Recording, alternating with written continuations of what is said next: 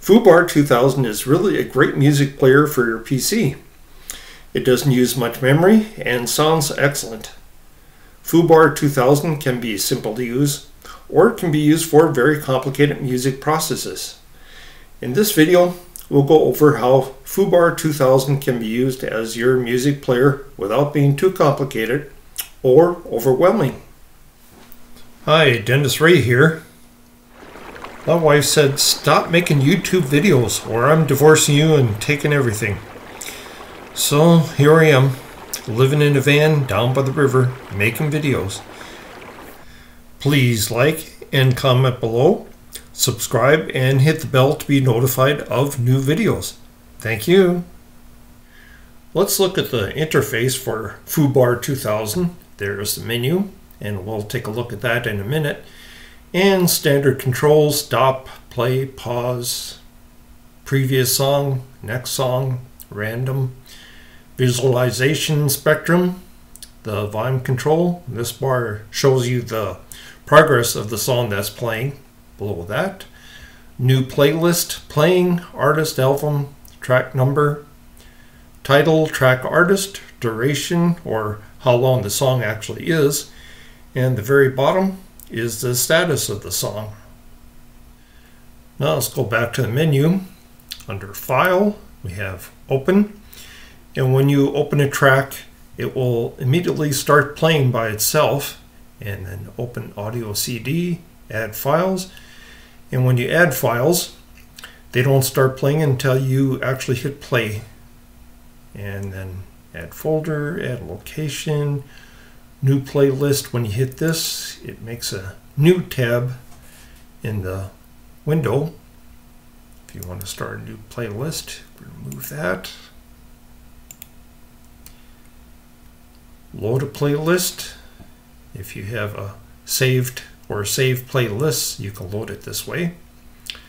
And if you have a number of tracks that you want to save as a playlist, you can use this.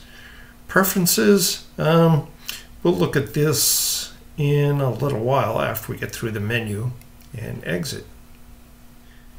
Then there's Edit, and these are all pretty well self-explanatory, so we don't need to go through these right now.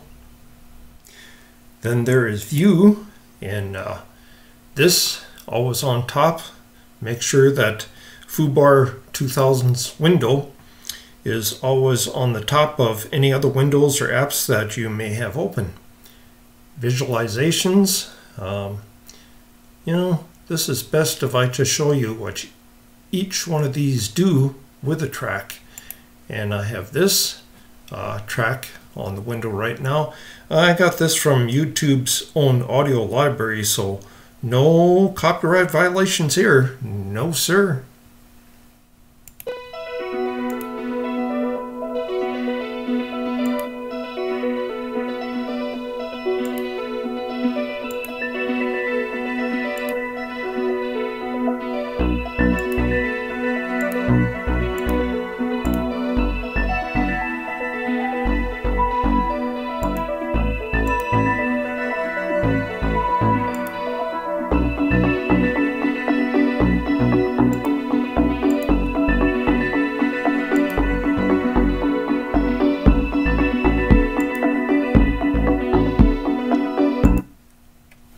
Okay, that was kind of cool.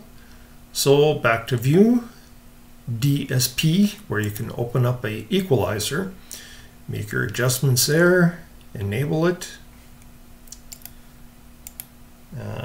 Console, that's kind of a log of everything you've done with Foobar2000. Playlist Manager, self-explanatory. Layout, quick setup, where you can change the look.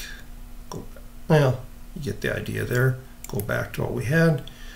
Colors, and by default your window will normally be white. I had changed it to black, but you can change it different colors. I like black.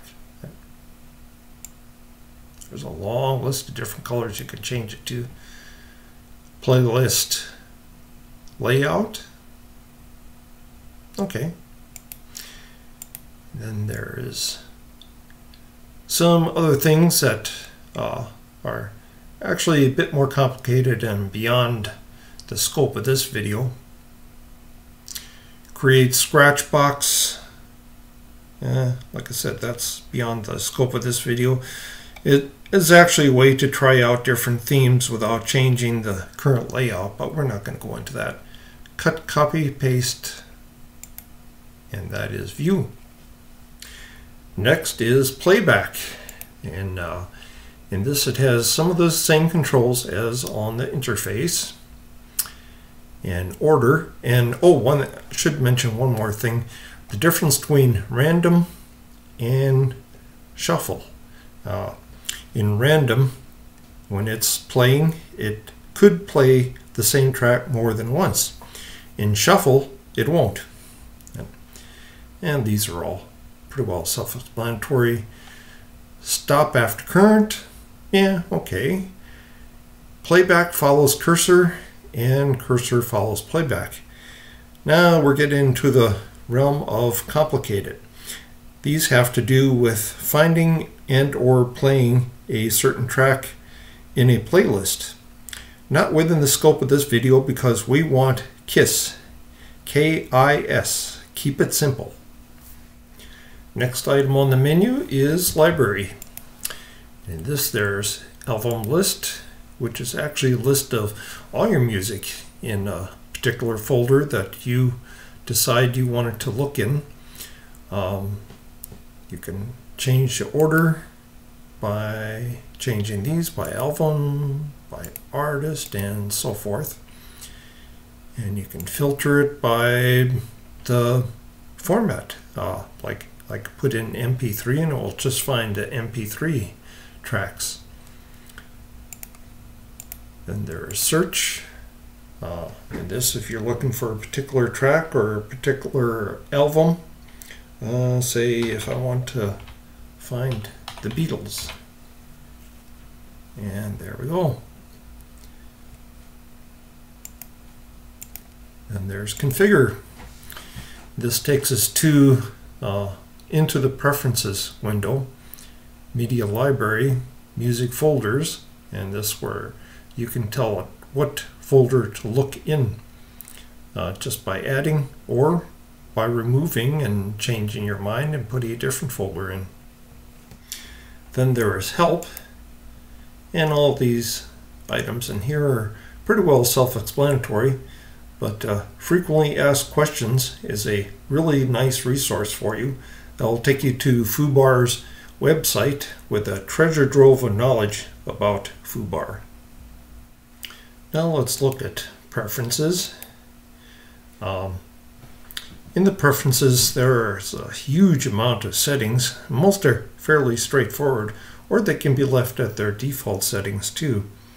On components, well, there's a list of components that are already installed, or you can click on this link that will take you to Foobar's website, where there's an incredible amount of components that you can install. Display. This is easy to take a look at and add any of these if you want to. Keyboard shortcuts. Media library, well, we saw that before. Networking can be left on the default setting. Playback. Now, this is one of the best features of Foobar is replay gain, which is a way of normalizing or making all the music play at the same volume. And one way of adding replay gain to the tracks is with a free program called WXMP3 Gain. Now, I did a video about that not long ago, and I'll put a link in the description for that. And this is a source mode where you can select either not using replay gain at all, or by track, album, playback order, and like in all mine or in the track component, so that's what I have selected. Processing, there again, none, apply gain, or these two have to do with clipping, which means, in other words, another word for preventing distortion. And replay gain prevents distortion already, just having replay gain applied to it, as well as normalizing. So really is no point in selecting these two, and I just use apply gain selection. Preamp, you can leave this as the default setting, and the rest of it is pretty straightforward. And shell integration, tools, replay gain scanner, can leave that all on the default settings. Tagging, advanced, and you can look at those. There again, like I said, this is a video about using Foobar to play music and keeping it simple. KISS. But you can take a look at those on your own. So by now you're probably anxious to know where you can get Foobar. I know I am. Here's the website, and I'll put a link for this in the description below. There are all these different tabs. In the overview tab, there's the newest version of Foobar and a link to download it. And to download it, the program is not very large, so it doesn't take long at all to download. And once you have it, you can just double click on the install file and just follow the prompts, and it will install it for you. It does not install any add-on programs, only Foobar. And down below there's main features, supported audio formats. It supports a ton of different formats, so that's a really nice feature of Foobar. And some other nice features that it lists there. There's a tab for downloading it. Components, and I mentioned this before. There's a list of all these different components that you can install to Foobar, and then on the right side it will tell you exactly what each one of these do. Screenshots, support, SDK, download Foobar2000 software development kit. I believe this is for coding Foobar, so you can make your own changes to the program. That was an overview of Foobar2000, a really great audio player for your PC. Thank you for watching. Be sure to like and comment below, subscribe, and hit the bell to be notified of new videos. See you.